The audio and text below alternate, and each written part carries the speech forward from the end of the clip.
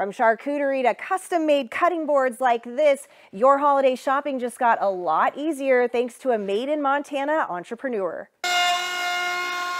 Get in our rough lumber and we'll cut it to length and join it, rip it on the table saw.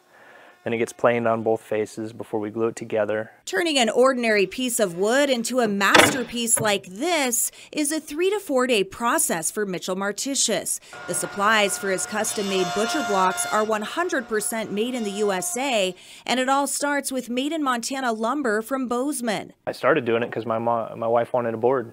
I made her a board and there was the demand. And it's just kind of grown from there. Mitchell's Bachelor's of Science in Wood Products lends itself nicely to this work, but he got his start in woodworking as a prop maker on movie sets.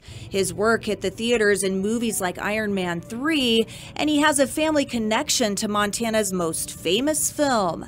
My father met my mom on River Runs Through It in Livingston. He's still a woodworker. He works for the movie studios. I got lucky. I had a good dad who made me work when I was a kid, taught me woodworking. Today, it's not a river, but his knowledge that runs through it, setting his work apart.